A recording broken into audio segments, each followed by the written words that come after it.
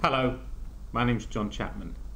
Now in this video podcast we're going to look at quality management, and specifically we're going to provide an introduction to user acceptance testing on how we prove that our configured system works in accordance with our business requirements.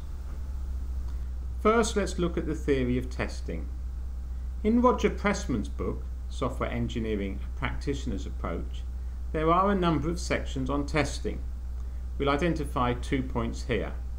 The first one is that the goal of testing is to find errors, not to prove that it works, but to find areas that it doesn't work.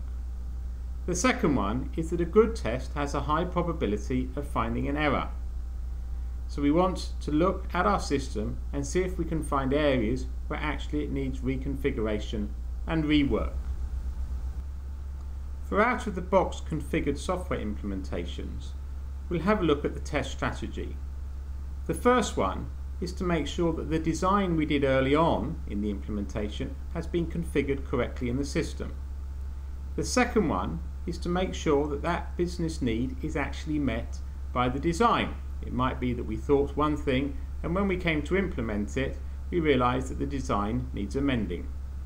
And the third one is to identify that the business processes match the organization policies and procedures. There are two other areas in our strategy. The first is we want to give our users an opportunity to go through the system and provide constructive feedback. Ultimately, they're the ones who are going to live with it day to day. And at the end of testing, to fix any gaps in the configuration that we have identified so that we're ready for go live.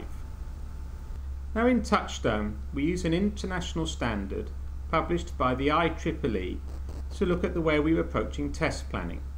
There's two items we look at here. On the test plan, we say what is it that we're going to do to describe the scope, approach, resources and schedule of intended activities.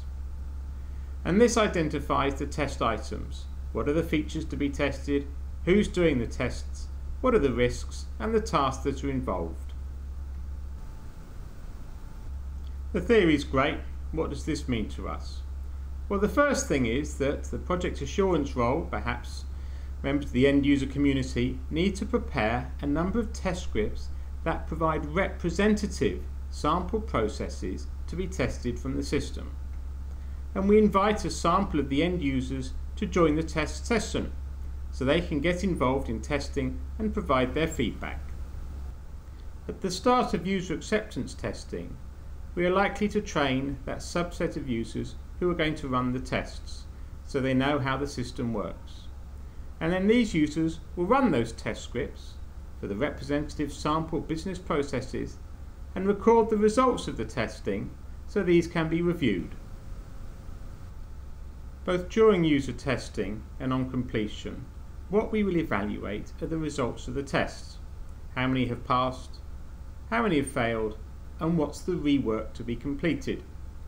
And once user testing has finished, we will work with you to update the system and run a set of sample retests to prove that the configuration is ready for go live. My name's John Chapman. I hope you have found this of educational interest, this introduction to user acceptance testing. If you'd like to talk further with us, please give us a call. Goodbye.